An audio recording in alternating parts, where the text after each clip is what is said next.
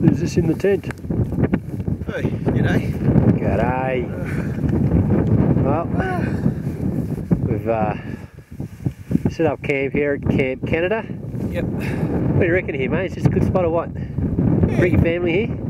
I don't think the kids are your average family come camping here. No? No, it's a little bit remote. The four-wheel drive and the camper trailer won't get up here, you reckon? A little bit remote, a little bit inhospitable. Yeah, yeah, you're probably right, yeah. But you know, your extreme family might go for it. You might bring the extreme kids up here. My kids would tell me where to go.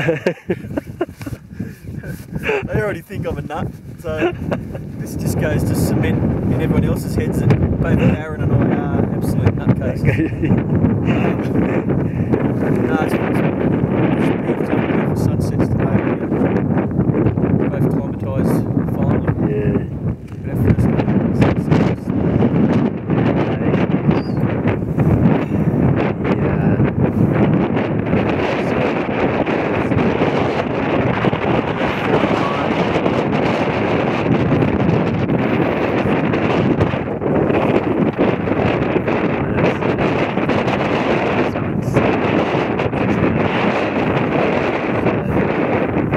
Climbing to go.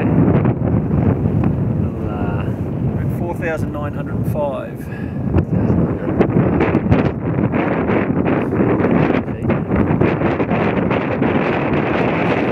Way up to Condor's nest.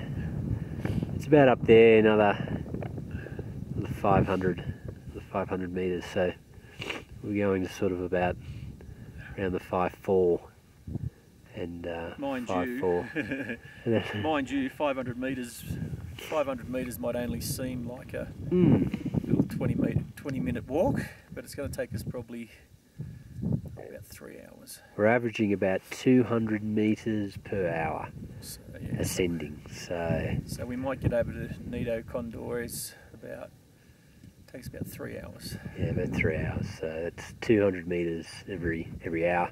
Summit day, probably the same pace. Conserve energy, a lot of energy used, less oxygen. And we get to have Tobias. Tobias tonight is going to be cooking. He's cooking a roast tonight, lamb dinner. roast with potatoes. Potatoes, Yeah. pumpkin. Let's see what he can do. Roast chicken. He's brought the oven up with him and he's going to cook a roast chicken tonight. No, just kidding. We might, not sure what we'll get. Might be canned. Not sure what it might First be. we need water. We've got to get water. Yeah. It's all good fun. It's all learning experience. Yeah.